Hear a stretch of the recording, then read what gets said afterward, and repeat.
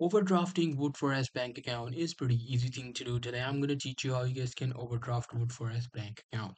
Well, first of all, we will talk about what actually is overdrafting. Well, overdrafting means whenever the balance of your bank account is ended, you can actually get some extra money from your bank account, which makes your balance in negative.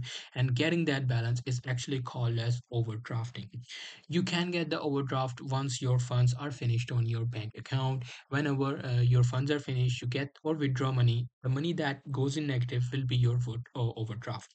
However, every bank has its own, overdrafting charges or overdrafting interest. So what you have to do is you just have to search for overdraft wood policy, and as you guys can see, you will be able to find the policy, including how it will charge you, how much tax you have to pay. As you guys can see, you have to pay $32 for the fee or overdraft item fee. And now you just have to go through the policy and you will get the whole idea how much you will have to pay for overdrafting. So that's pretty much it. That's how you guys can do it. Hope you guys find this video helpful.